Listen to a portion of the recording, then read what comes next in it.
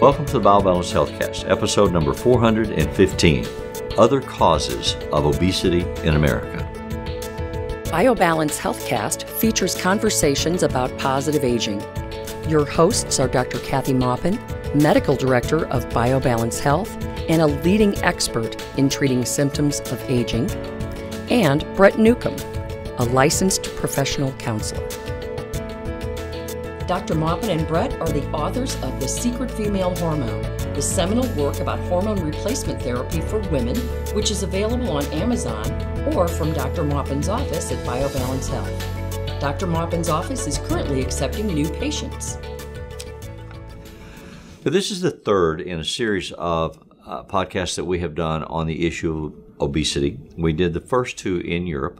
We were traveling in Europe looking to understand the difference between obesity in Europe and obesity in America, and what the variety of difference is, the amount of difference, and the cause of those differences. So we did a couple of podcasts on what we learned in those circumstances.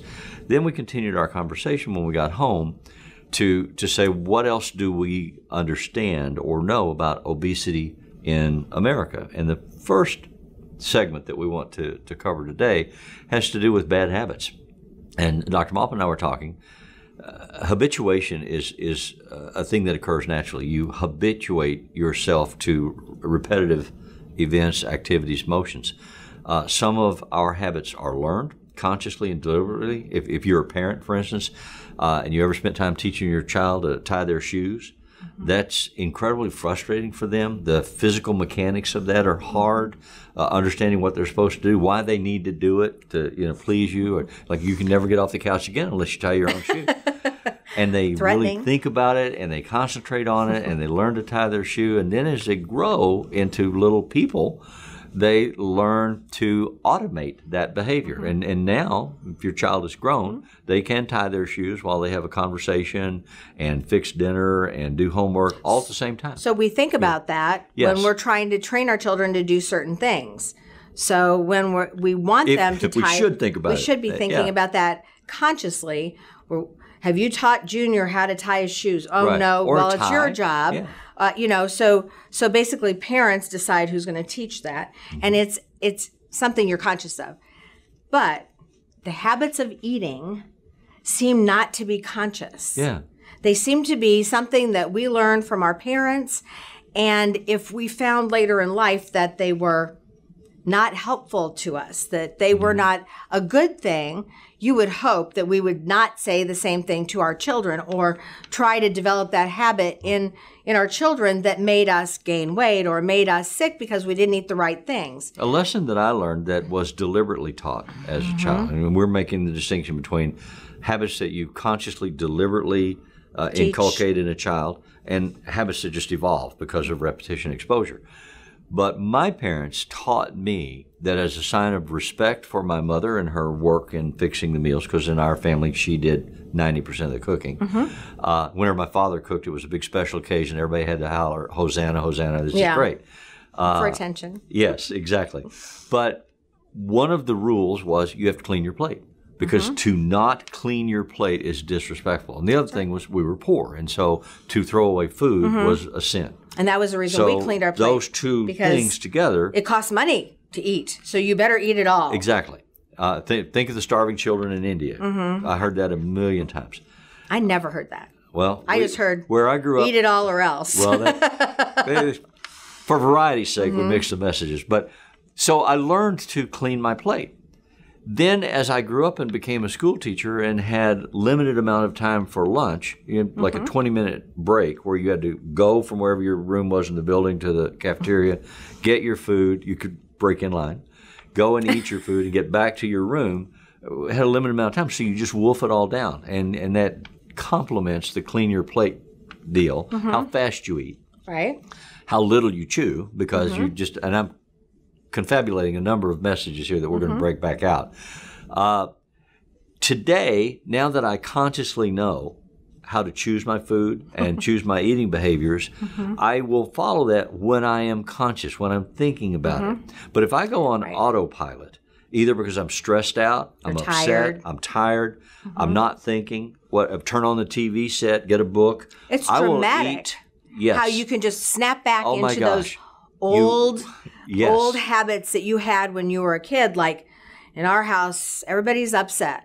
So something bad happened. Fine, let's eat. Get the ice cream out. The ice cream was the answer. Yes. So you get the ice cream out, and there's something It's about comfort food. There is something in ice cream that calms you down, and I mean it's like giving yourself a drug. Well, and maybe it kind of settles you, and the calcium kind of makes your muscles relax, and so it does make sense. But there's just so many calories in ice cream, and it was never just one scoop of ice cream. It was an entire bowl of ice cream. Yeah. The worse you felt, the more ice cream you got out. Yes. And that was an unconscious thing that to this day I have to fight doing. Yeah. If I am Ice really cream is one of tired my or really comfort upset foods. about I really something. crave it, and it helps settle me down when I'm upset. And Phyllis, my wife and I even have an argument. She says, if you have an upset stomach, don't drink milk or eat ice cream. 'Cause Right.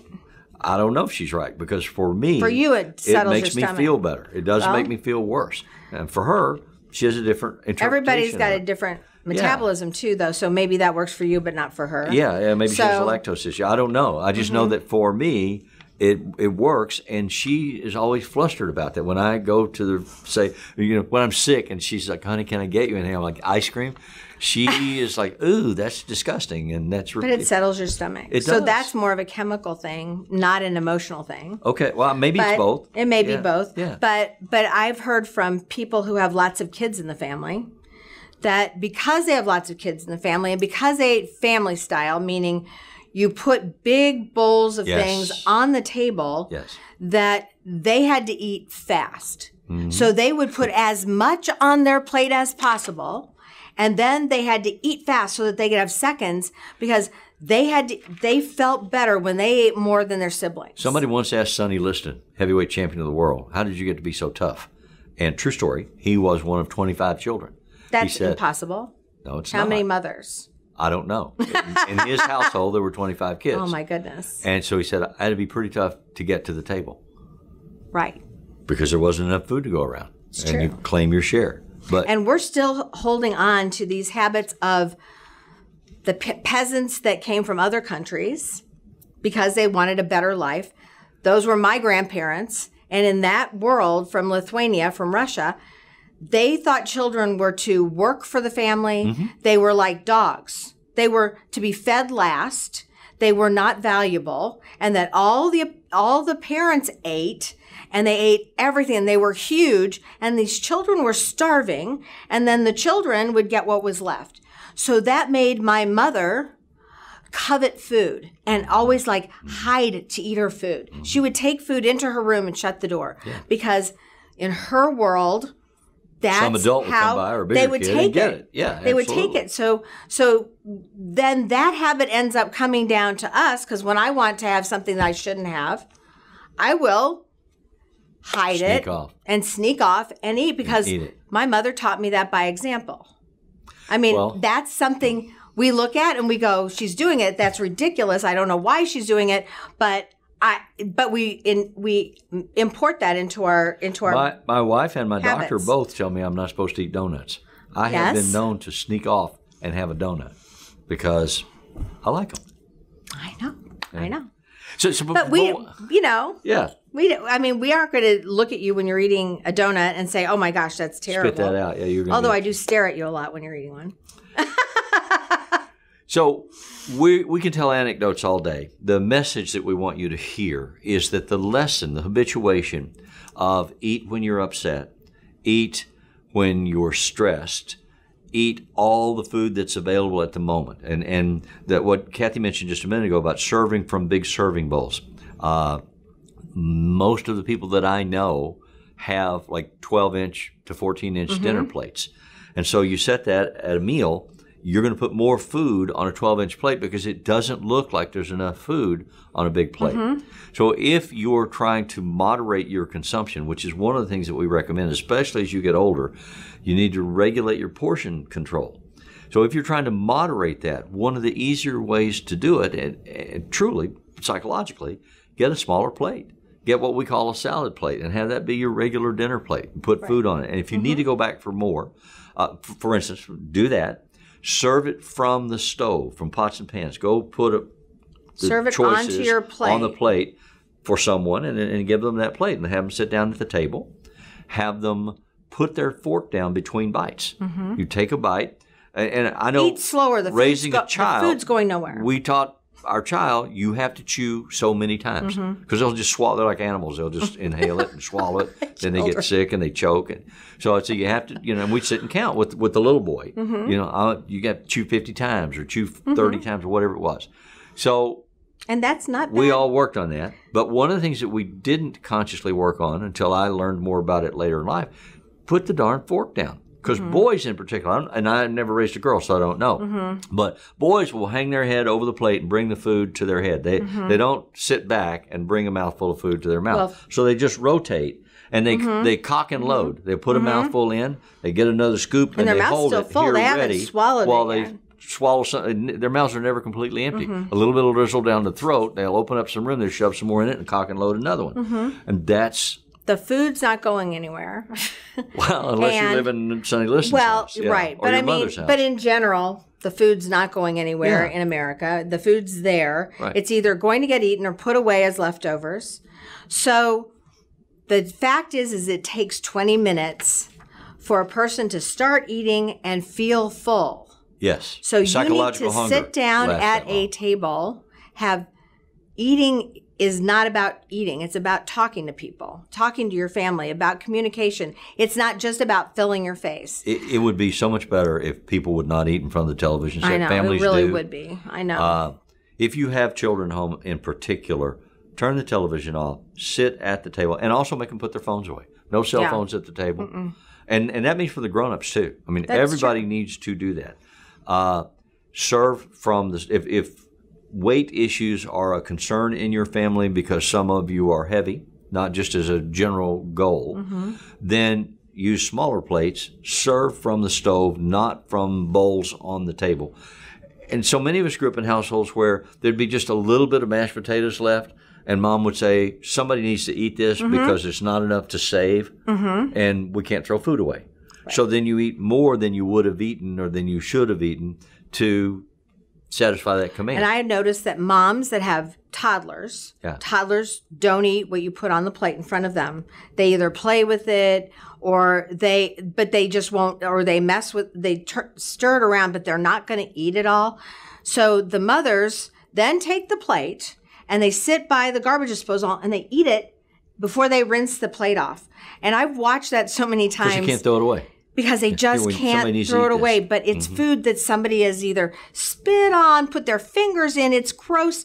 I mean, how can you eat that food? You have to think, my child just played with that food for 20 minutes. I'm not eating this. This is not going to kill me to throw this food away.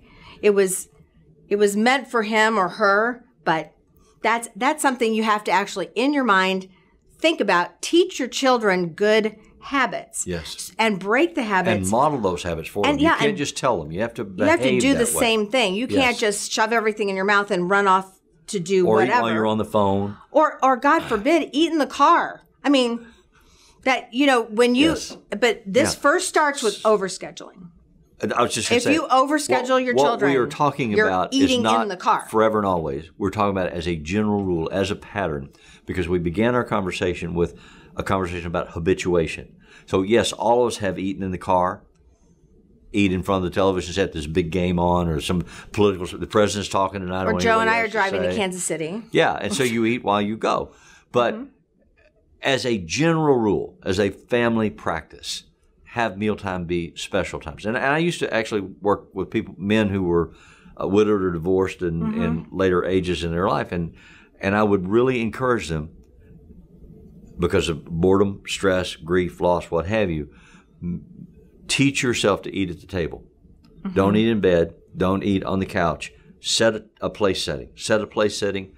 Fix your meal. Sit down and eat. Or invite somebody over to talk to. Well, yes. Yeah, all of those. Because those are things that they keep you living longer and healthier if you have someone to talk to while you're eating. But if you eat in bed, you don't think you ate. Yeah. You just think, oh, I was sitting in bed watching TV. You don't think about what you just downed, and so you're more likely to go eat something else, so that you will overeat and have too many calories. So we do lots of weight training, how to lose weight, how to keep the weight off. We have machines that actually dissolve fat and help people lose fat where they want to. So a JuvaShape. So we tell people, you have to do a consult with our nurse practitioners or with us. Learn how to eat and what to eat and how much.